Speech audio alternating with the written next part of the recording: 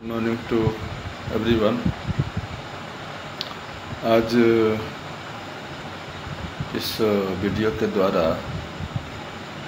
Class 9 के students को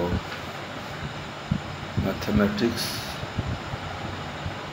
exercise 2.4 का कुछ बचे हुए प्रश्नों को क्वेश्चंस को सॉल्व करूँगा। पिछले वीडियो में एक्सरसाइज 2.4 का क्वेश्चन नंबर 3 तक समझाया जा चुका है, बताया जा चुका है। अब आपको हम क्वेश्चन नंबर 4 बताएंगे। क्वेश्चन नंबर 4 एंड 5 फैक्टराइजेशन है। क्वेश्चन नंबर 4 में 4 सब क्वेश्चन हैं।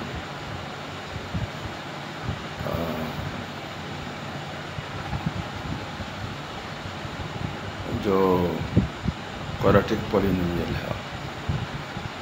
क्वाड्रेटिक पॉलिनोमियल का फैक्टराइजेशन आप लोग पिछले क्लास में भी पढ़ चुके हैं।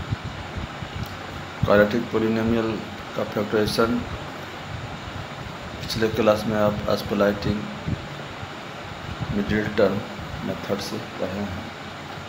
9 में भी पढ़ना है, उस मेथड से भी बना सकते हैं। और एक अलग मेथड भी है। दूसरा मेथड है using factor theorem, factorization of quadratic polynomial using factor theorem. तो आपका क्वेश्चन नंबर 4 का फर्स्ट क्वेश्चन है, फैक्टराइज करना है। फैक्टराइज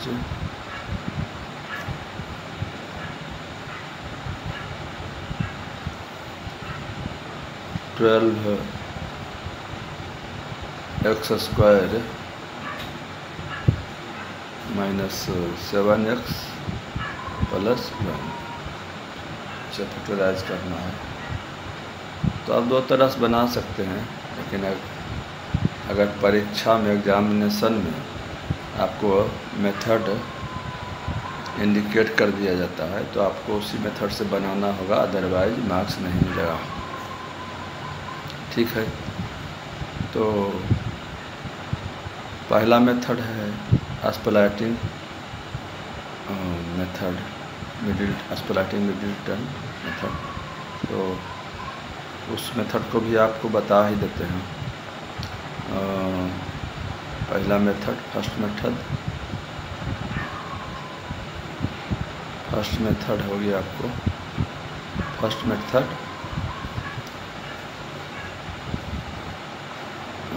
स्प्लिटिंग मिडिल टर्म,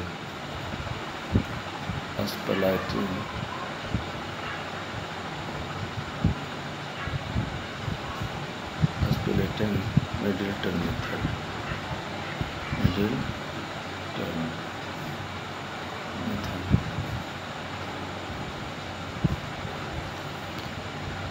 जो आप जानते हैं, इसमें क्या करते हैं आप, पहले पॉलिनोमियल, क्वाड्रेटिक पॉलिनोमियल लिख लेते हैं, राइट रखते हैं। 12x² 7x, ठीक है। After that you get product of coefficient of x² and constant.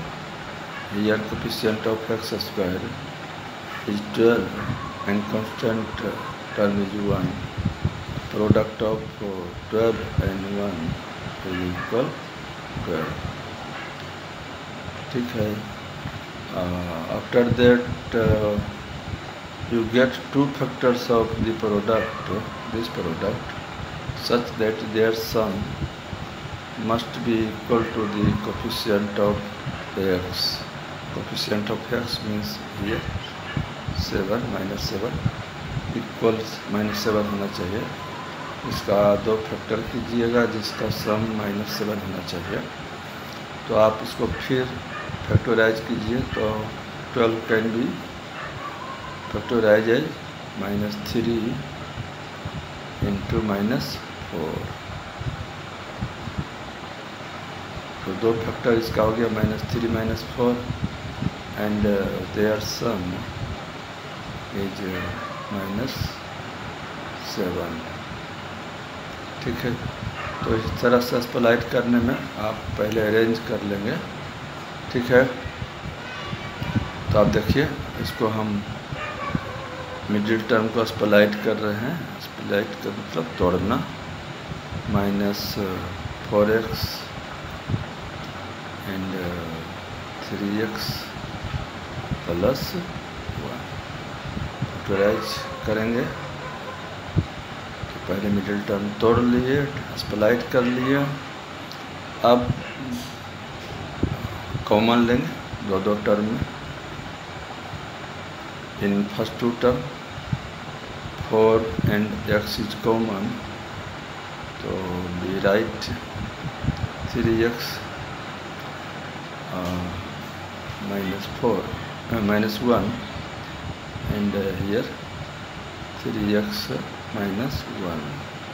ठीक है, now there is 3x -1 and 3x -1 is common. Taking common 3x -1, we get 4x -1 left in the bracket. So your factorization has been done by this method. आपका factorization हो गया। ठीक है, now we going to explain second method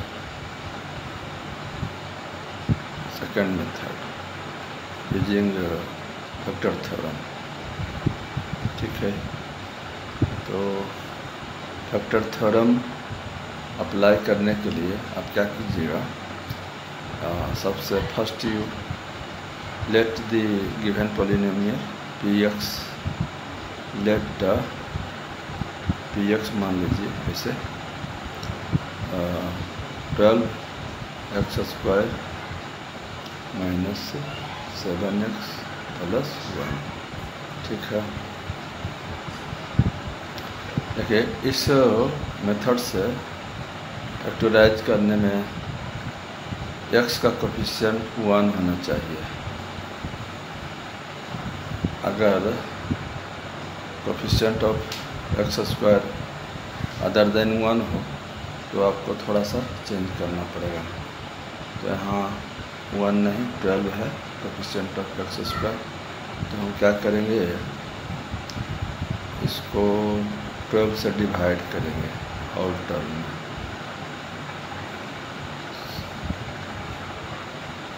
divide करेंगे 12 से, 12x² / 12 7x / 12। लेकिन किसी quantity में अगर आप डिवाइड करते हैं तो उसका वैल्यू चेंज कर जाता है। तो वैल्यू चेंज नहीं हो तो इसको हम फिर रिवर्स 12 से मल्टीप्लाई भी कर लेते हैं आउटसाइड ब्रैकेट। ठीक है, तो नेक्स्ट आपका हो गया यहाँ पर 12 इंटू x² 7x / 12 +1/12।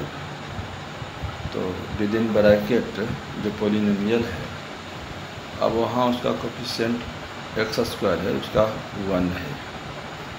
अब इसको आप फैक्टराइज कर सकते हैं फैक्टर थ्योरम से। तो हम इसको ऐसा करते हैं, इसको हम लिख लेते हैं फिर, और px = 12 इंटू gx। इसको हम विद इन ब्रैकेट जो पॉलिनोमियल है उसको gx मान लेते हैं। ठीक है, gx तो gx क्या हो गया hair, gx is equal to x square minus 7x by 12 plus 1/12। ठीक है, अब हम फैक्टर थ्योरम अप्लाई करेंगे। आप जानते हैं किसी पॉलिनोमियल का उतना ही फैक्टर होता है, उतना ही जीरोज होता है जितना उसका डिग्री होता है। तो ये पॉलिनोमियल सेकेंड डिग्री का है, तो इसका 2 फैक्टर होगा। ठीक है, तो दोनों फैक्टर को निकालना पड़ेगा। कैसे निकालेंगे, तो हम क्या करेंगे, इसमें जो कांस्टेंट टर्म है उसका ऑल पॉसिबल फैक्टर्स को लिखिए। तो यहाँ पर है factors of 1/12 is equal two plus minus 1 तो सबका फैक्टर होता है। फिर और जो होगा इसमें 2 से भी लगेगा तो 1/2, 3 से भी लगेगा तो 1/3 प्लस माइनस, फिर 4 से भी फैक्टराइज होगा, डिविजिबल है, तो यहाँ 1/4 भी लिख लिया। 6 से भी होगा 1/6 से, तो उसको भी कर लिए। 12 से भी होगा तो प्लस माइनस 1/12 ये। तो इतना पॉसिबल फैक्टर है, 1 2 3 4 5 6 12 फैक्टर है इसका। तो हम इतना पर अगर वैल्यू ऑफ gx निकालेंगे बहुत लंबा हो जाएगा, बड़ा हो जाएगा, परेशान हो जाइएगा। तो अनुमान लगाइए इसमें कि किस इन प्लेस ऑफ x क्या सब्स्टिट्यूट करें, इसको करें, इसको करें, इसको करें, इसको करें, इसको करें, इसको करें, इसको करें जो हमको 0 मिल जाए, वैल्यू ऑफ gx 0 मिल जाए। तो आप भी अनुमान लगाइएगा, हम भी लगा रहे हैं। तो हमने अनुमान लगा लिया है थोड़ा, तो हम यहाँ पर सेलेक्ट करते हैं 1/3 को, और x equal to 1/3 we get behave value of gx at x equal to 1/3। तो 1/3 हम सब्स्टिट्यूट कर रहे हैं इसमें। तो अब देखिए यहाँ हो जाएगा 1/3 स्क्वायर माइनस 7/12 इंटू 1/3 प्लस 1/12। इसका हो गया आपको 9, 1/9 minus 7/36 plus 1/12 equal to, simplify करना है, 36 एलसीएम हुआ, 9 4 जा 36 माइनस 7, 12 3 जा 36, 3 हो गया। यहाँ हो गया 7 minus 7/12 is equal to 0/12 is equal to 36 year 36 is equal to 0। तो 0 मिल गया। जब 0 मिल गया तो कितना सेल मिल गया, x equal to 1/3। So x minus 1/3 is a factor of gx का फैक्टर हो गया। ठीक है, अब एक फैक्टर मिल गया, एक 1 फैक्टर और होगा, क्योंकि सेकेंड डिग्री का पॉलिनोमियल है, 2 फैक्टर होगा, तो 1 फैक्टर और हम चुनते हैं, हम सेलेक्ट करते हैं 1/4 को, 1/4 4 x = 1/4। हम gx में इसको सब्स्टिट्यूट कर देते हैं, in place of x 1/4 equal 1/4 square minus 7/12 into 1/4 plus 1/12। हम यहाँ सब्स्टिट्यूट किए, हाँ gx में यहाँ सब्स्टिट्यूट कर दिया और सिंप्लीफाई करते हैं। 1/16 हुआ, 1/16 माइनस 1/48 प्लस 1/12, 48 LCM 3, 48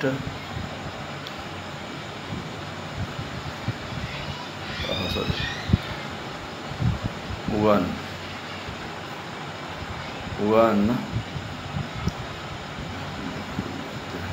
7 नहीं होगा, यहाँ पर 7 एंड यहाँ 12 4 जा 48, ठीक है। तो फिर हमको मिल गया 437 minus 7/48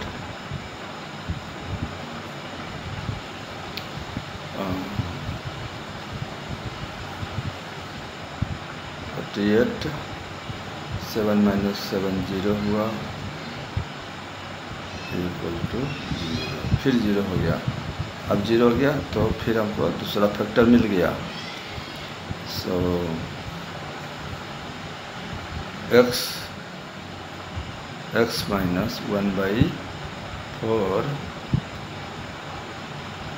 is also a factor of gx, ठीक है। तो 2 फैक्टर मिल गया gx का, एक यह और एक यह, दोनों फैक्टर। सेकेंड डिग्री का पॉलिनोमियल है, 2 फैक्टर होना चाहिए, दोनों फैक्टर मिल गया। अब फैक्टराइजेशन मेरा हो जाएगा, तो हम लिखेंगे now gx is equal to x minus 1/3 into x minus 1/4। इसी पॉलिनोमियल का जितना फैक्टर होता है वो सभी फैक्टर को मल्टीप्लाई कर लेंगे, तो फिर हमें वह पॉलिनोमियल मिल जाएगा। तो फिर हमको gx मिल गया, ठीक है।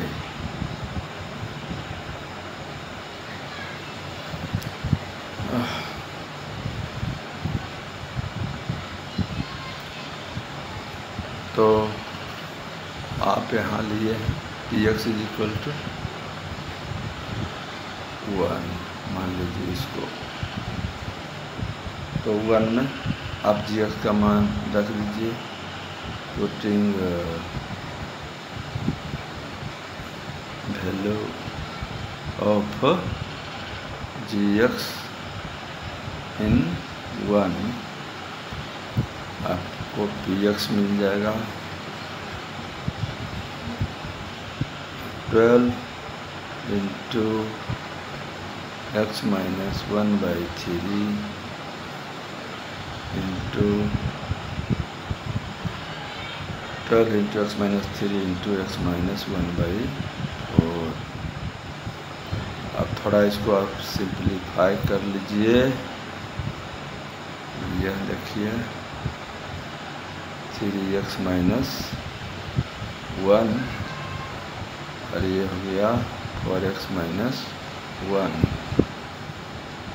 ठीक है। तो यहाँ पर 12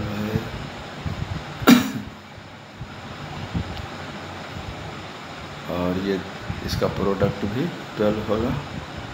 तो हम 4 3 जा 12 ये कर लिए। 3x minus 1 4x minus 1 12 cancel हो गया। 3x minus 1 4x minus 1 that is आपका रिक्वायर्ड पॉलिनोमियल का फैक्टराइजेशन हो गया। 12x square minus 7x plus 1 is equal to 3x minus 1 into 4x minus 1 factorise हो गया आपका इस मेथड से, फैक्टराइजेशन मेथड से। ठीक है, देखिए सेम आया है, जैसा यहाँ आया था वैसा यहाँ आया है, आपको पिछला वाला फैक्टराइजेशन मिल गया। ठीक है, तो दो मेथड है, एक एक्सप्लॉइटिंग रिटर्न मेथड, दूसरा factor theorem using factor theorem. Factor theorem थोड़ा लंबा पड़ेगा, फिर भी एग्ज़ाम में अगर इंडिकेट करता है किस मेथड से बनाना है तो आपको उसी मेथड से बनाना पड़ेगा, अदरवाइज आपको मार्क्स नहीं मिलेगा, फुल मार्क्स। ठीक है, तो ये था क्वाड्रेटिक पॉलिनोमियल। बाकी रिमेनिंग 3 क्वेश्चंस हैं इसमें, सेम मैनर आप यूज करेंगे एज 1, तो आपको रिमेनिंग 3 का फैक्टराइजेशन हो जाएगा। ठीक है, अब हम आगे बढ़ते हैं क्वेश्चन नंबर 5। क्वेश्चन नंबर 5 चलते हैं, क्वेश्चन नंबर 5 सॉल्व करते हैं।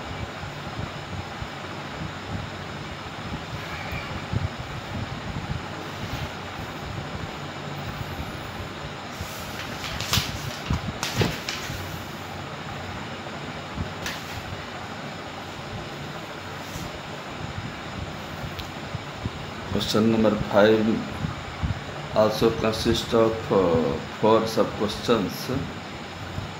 So out of which I am going to solve one of them. First of 5, factorize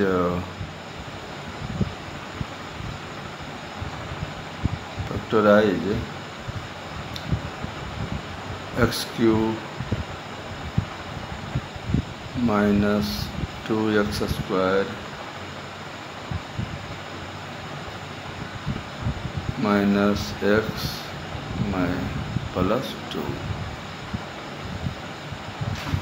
ठीक है,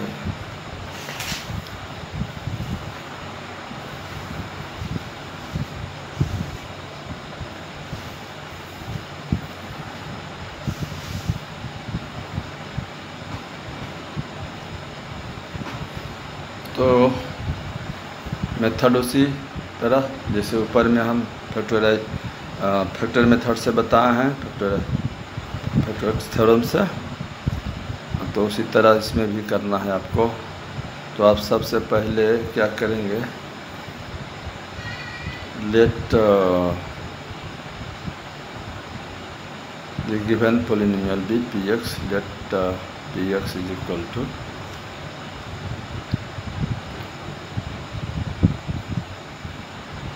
x cube minus 2x square minus x plus 2। ठीक है, इसको भी आप बना सकते हैं 2-3 मेथड से। चलिए पहला चलते हैं, पहला मेथड।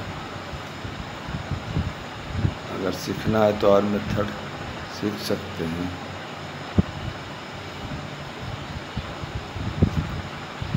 ठीक है, फिर यहाँ पर इसमें कांस्टेंट है 2, तो फैक्टर्स ऑफ कांस्टेंट हम लिखेंगे। जैसे हम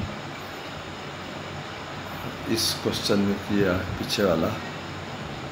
फैक्टर्स ऑफ 2 का कौन कौन फैक्टर हो सकता है, तो हो गया आपको +-1 और +-2। इसमें तो 2 ही है, ऐसे साइन को अगर हम कल काउंट करेंगे तो 2 और 2 4, 4 फैक्टर से। तो अब हम फिर यहाँ पर देखते हैं किस पर हमको 0 मिलता है।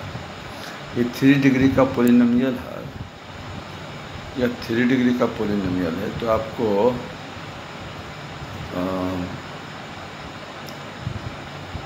3 फैक्टर आपको होना चाहिए।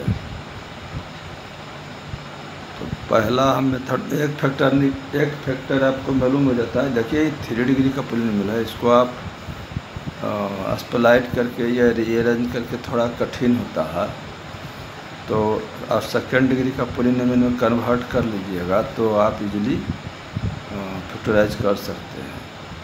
तो इसके लिए आप पहला का एटलीस्ट 1 फैक्टर आप फाइंड कर लीजिए और उसके बाद डिवाइड करके आप इसको 2nd डिग्री में बदलिए एक फैक्टर को, और उसके बाद फैक्टराइज कर लीजिए। और अगर चाहते हैं तो तीनों फैक्टर निकाल के भी आप फैक्टराइज कर सकते हैं। तो हम एक ही फैक्टर निकाल कर और फिर इसको 2nd डिग्री पॉलिनोमियल में बदल करके फैक्टर में हम फैक्टराइज करेंगे। तो देखते हैं, अब हम चेक करते हैं। फॉर x = 1, अब इसमें हम px में x = 1 सब्स्टिट्यूट करेंगे तो हमको मिलेगा value of px eight polynomial eight x = 1 1³ - 2 × 1² - 1 + 2 equal हो गया आपको 1 - 2 - 1 + 2 इक्वल टू 0 इक्वल 0। 2 कैंसिल हो जाएगा और -1 + 1 0 आ गया। तो आपको एक फैक्टर मिल गया। दिस सिंपलाइज x - 1 x = 1 रखे हैं तो इसको 1 को इधर ले जाइए left side. x - 1 is a factor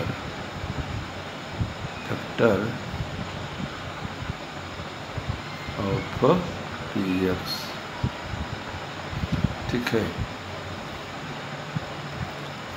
अब क्या करेंगे, आप डिवाइड कर लीजिए इसको px को।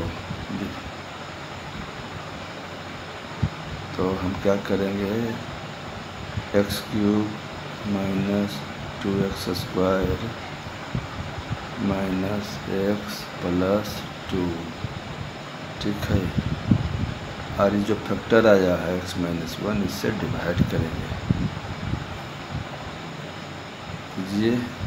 तो फर्स्ट टर्म आपको मिलना चाहिए फर्स्ट ऑफ ऑल, तो x² से मल्टीप्लाई कीजिए यहाँ, तो x² x³ -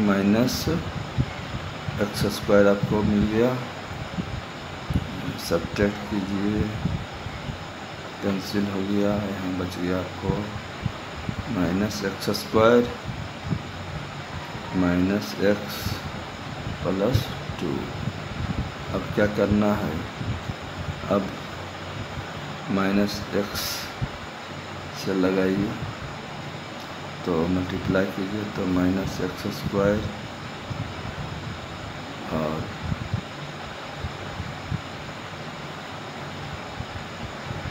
प्लस, गलती तो नहीं हो रहा, x² x³ -x² -x² और यहाँ हो गया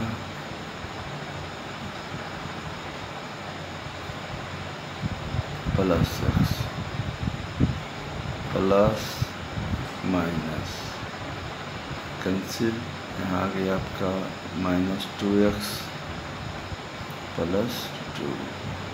अब क्या करेंगे तो -2 से मल्टीप्लाई करेंगे x - 1 में, 2x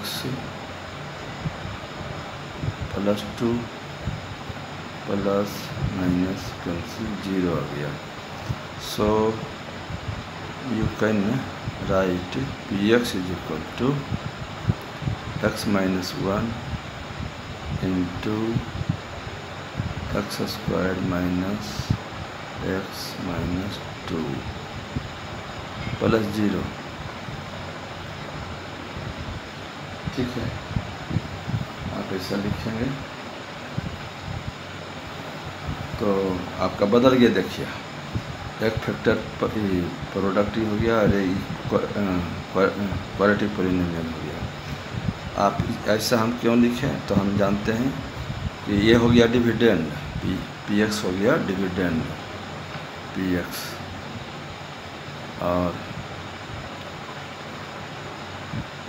तो dividend = by division algorithm divisor into quotient plus remainder, divisor into quotient plus remainder. तो px को हम इस तरह से लिख सकते हैं x - 1, अब हो गया x square minus x minus 2। अब हम इसको फैक्टराइज कर लेंगे as per lighting middle term method, तो हम मेरा फैक्टराइजेशन क्लियर हो जाएगा। ठीक है, x - 1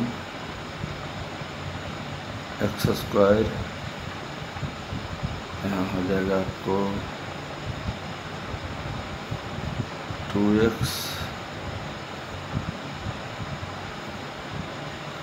प्लस x माइनस 2। ठीक है, x - 1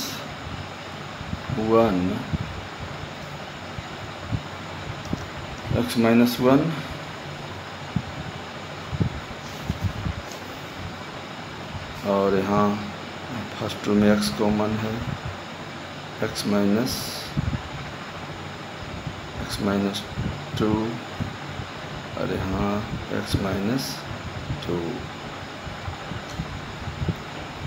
ठीक है, तो आपका फैक्टराइजेशन हो गया x - 1 x माइनस 2 और x + 1 फैक्टराइजेशन हो गया।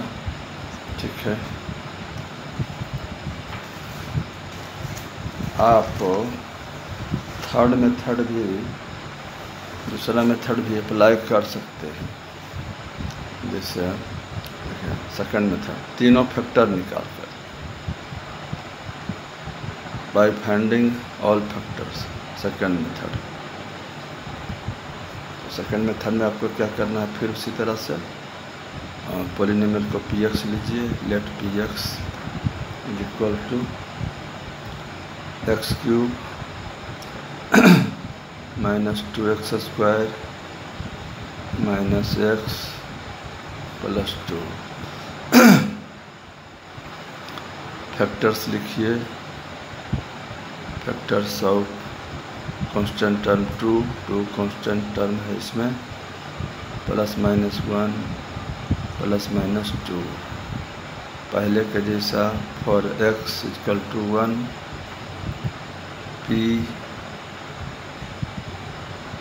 x में x के 1 मान सब्स्टिट्यूट कीजिए वैल्यू, तो वैल्यू हो जाएगा आपका 1³ - 2 × 1² -1 + 2। तो 1 - 2 -1 + 2 = 0।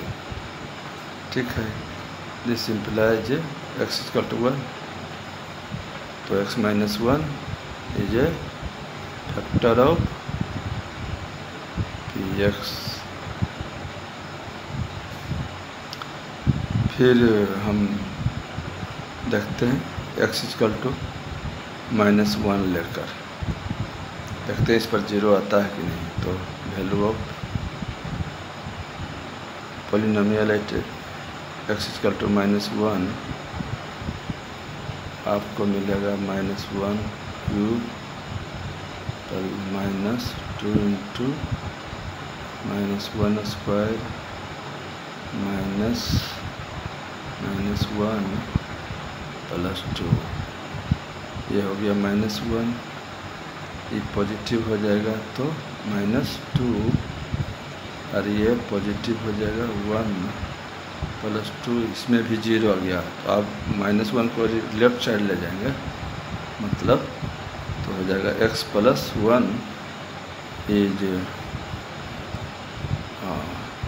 ए फैक्टर अगेन ऑफ px को 2 फैक्टर मिल गया।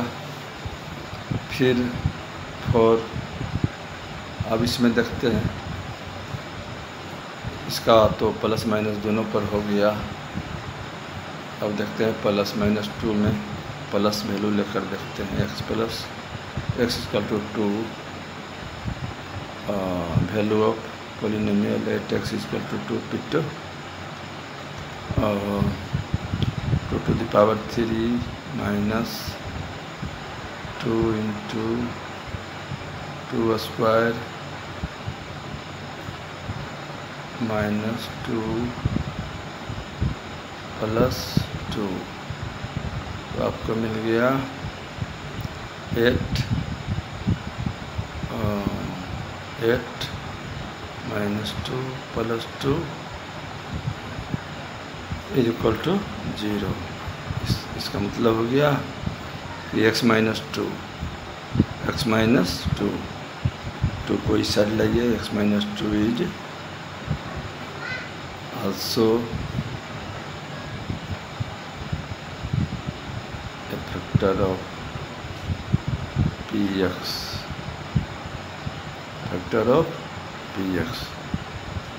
px, ठीक है। तो आपको 3rd डिग्री का पॉलिनोमियल है और 3 फैक्टर आपको मिल गया। फर्स्ट यहाँ, सेकेंड यहाँ, थर्ड यहाँ, 3 factor.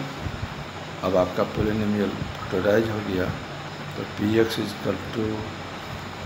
First factor into second factor x + 1 x - 2। इसका क्रम बदलने से कोई दिक्कत नहीं है। Factor can be return in any order. आप इसको यहाँ लिखें, कोई फर्क नहीं पड़ता है। तो आपको फैक्टराइजेशन हो गया, ठीक है। तो 2 मेथड आपको बता दिए, 2 ही काफ़ी है।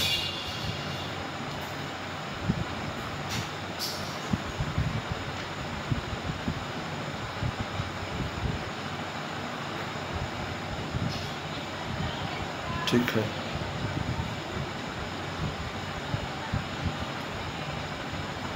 तो I think you will be able to solve all the remaining questions of this exercise left for you. Thank you. Bye.